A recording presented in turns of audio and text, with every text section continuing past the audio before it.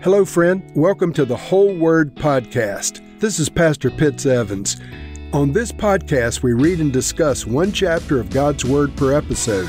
Let's go now to the Bible and see what the Lord has for us today. Colossians chapter 4. Masters, provide your slaves with what is right and fair, because you know that you also have a master in heaven. Devote yourselves to prayer, being watchful and thankful. And pray for us, too, that God may open a door for our message, so that we may proclaim the mystery of Christ, for which I am in chains. Pray that I may proclaim it clearly as I should. Be wise in the way you act toward outsiders. Make the most of every opportunity. Let your conversation be always full of grace, seasoned with salt, so that you may know how to answer everyone. Tychicus will tell you all the news about me. He's a dear brother, a faithful minister, and fellow servant in the Lord. I am sending him to you for the express purpose that you may know about our circumstances, and that he may encourage your hearts. He is coming with Onesimus, our faithful and dear brother, who is one of you. They will tell you everything that is happening here.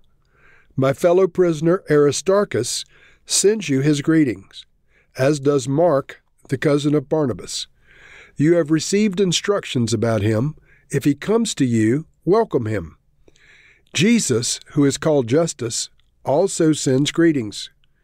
These are the only Jews among my fellow workers for the kingdom of God, and they have proved a comfort to me. Epaphras, who is one of you and a servant of Christ Jesus, sends greetings. He is always wrestling in prayer for you, that you may stand firm in all of the will of God, mature and fully assured. I vouch for him that he is working hard for you and for those at Laodicea and Hierapolis. Our dear friend Luke, the doctor, and Demas send their greetings. Give my greetings to the brothers at Laodicea, and to Nymphaea and the church in her house. After this letter has been read to you, see that it is also read in the church of the Laodiceans, and that you in turn read the letter from Laodicea.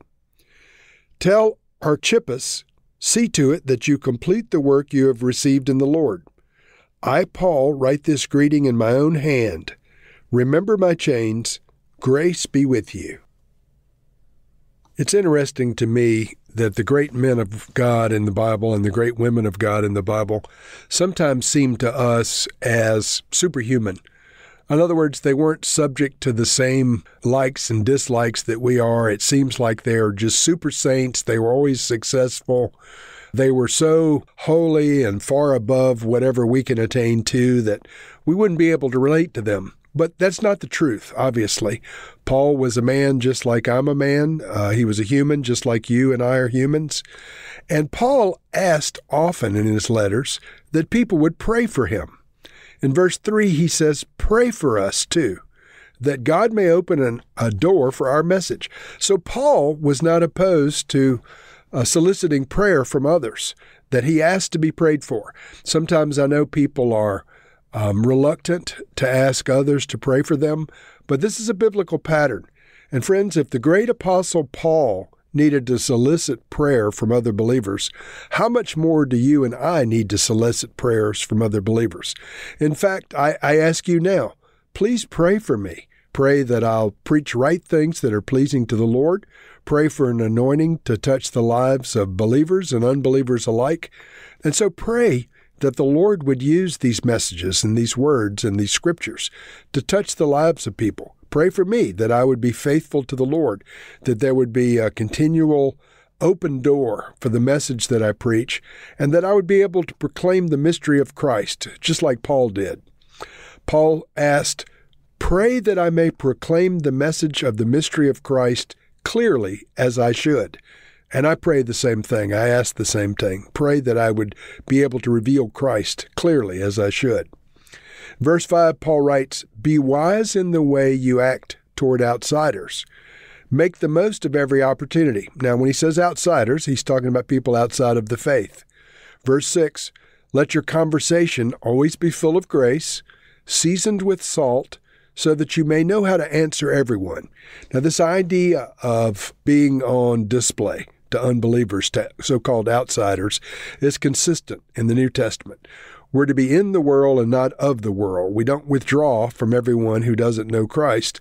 We're to be among them in both our work and in our daily lives, and to be aware that outsiders are observing us, and we need to be ready to give an answer for our faith. We need to know how to answer everyone who asks or who inquires about why we're different, and we should be different. Now, this letter, Paul names a number of his companions. Remember, he's in Rome under house arrest, and apparently these various people were visiting him in Rome. He was there for at least 2 years under house arrest, so there was plenty of time for word to get around to his various churches that he'd been incarcerated. It mentions in verse 7 that Tychicus was there and that he would be coming to Colossae to tell them all the news about him. And of Tychicus, Paul writes, he's a dear brother, a faithful minister, and a fellow servant in the Lord. So what a commendation from Paul the Apostle. This Tychicus must have been quite a brother. He was Paul's co-laborer. In verse 8, Paul writes, I'm sending Tychicus to you for the express purpose that you may know about our circumstances and that he may encourage your hearts. And so Tychicus was coming as Paul's human epistle to the church at Colossae. He writes in verse 9, he's coming with Onesimus, our faithful and dear brother, who is one of you. Now, I want to just pause for a second. You may have heard this name Onesimus before. He is the man that is written about in the book of Philemon, also one of Paul's letters. Apparently, Onesimus was a runaway slave, and Onesimus was a Christian. He ended up in Rome serving Paul. He was from the city of Colossae, as was his master, Philemon. But yet, both were brothers in Christ and faithful brothers of Paul. And ultimately, Paul wrote Philemon and said, please forgive Onesimus for being a runaway slave. And apparently, Paul instructed Onesimus to return to Philemon. But Paul also reminded Philemon that he should show mercy to Onesimus as his brother in the Lord, just as Philemon would need mercy from the Lord, that the Lord had no favoritism between slave and master. They both are conditions that only exist on this side of the grave. And so Paul, writing in the book of Colossians chapter 4, he says, he's coming, he's our faithful and dear brother, who is one of you, and he and Tychicus will tell you everything that's happening here. He goes on to mention his fellow prisoner, Aristarchus. This Aristarchus is mentioned in several of Paul's letters. Apparently, he's incarcerated with Paul. He says he's a fellow prisoner. He sends his greetings, as does Mark, the cousin of Barnabas. Now, this is very important information. Mark is the same John Mark, the writer of the Gospel of Mark. You may recall that John Mark accompanied Paul and Barnabas on one of their missionary journeys, and then he abandoned them in mid-stroke. At the start of a later missionary journey, Paul wanted to omit Mark from their team, but Barnabas wanted to take Mark on the team. And so Paul and Barnabas split over the question of should John Mark be part of the team. And Barnabas went one way with Mark, and Paul went the other way with Silas. But we now learn that Mark was the cousin of Barnabas. So hence, Mark was not only someone who was mentioned prominently in the early church, he's mentioned in Acts. Not only is he a gospel writer, not only does he attend to Paul on his missionary journeys. Here, Paul, late in his life, is mentioning that Mark has been visiting him in Rome, and he's there sending his greetings to the readers at the Colossian church. In verse 11, Paul writes of a man called Jesus, who is also known as Justus. This man sends his greetings, and he says the above. John Mark, Onesimus, Aristarchus, Jesus called Justus, are Jews. And these Jews, these Jewish believers, have been there with Paul in Rome. Verse 12, he writes about Epaphras, who is one of you. As I mentioned early in the first chapter of Colossians, Epaphras is probably the one that started the church in Colossae. Not Paul, but Epaphras. And at this point, he's visiting Paul in Rome, and he probably was the one to carry back this letter to the Colossian church. He's a servant of Christ. He sends his greetings here.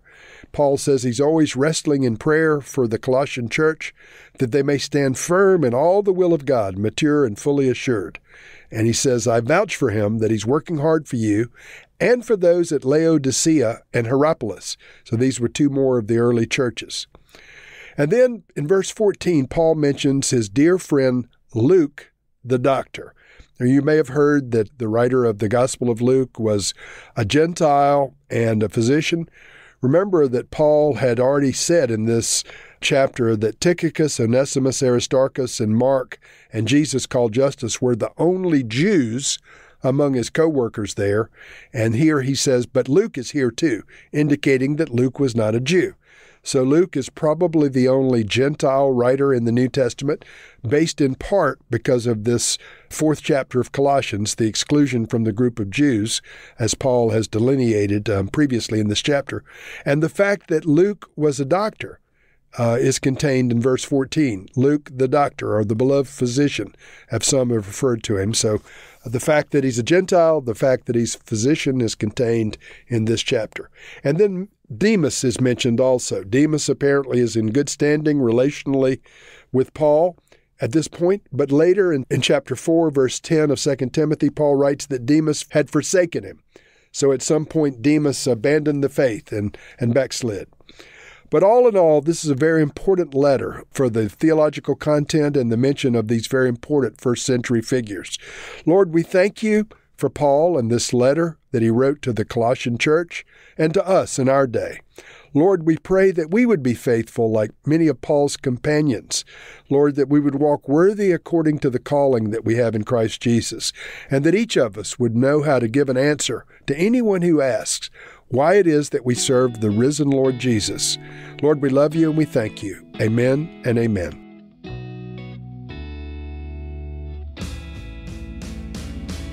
Thank you for listening to this episode of The Whole Word. It was brought to you by Whole Word Fellowship and the Northern Virginia House of Prayer. If you were encouraged, please share our podcast with your friends. We'd also appreciate it if you'd hit subscribe in your favorite podcast app and take a few moments to write a review. If you'd like more information on our church and our ministry, you can go to wholeword.net or wholewordpodcast.com for more information. Thank you again, and may the Lord Jesus bless you today and always.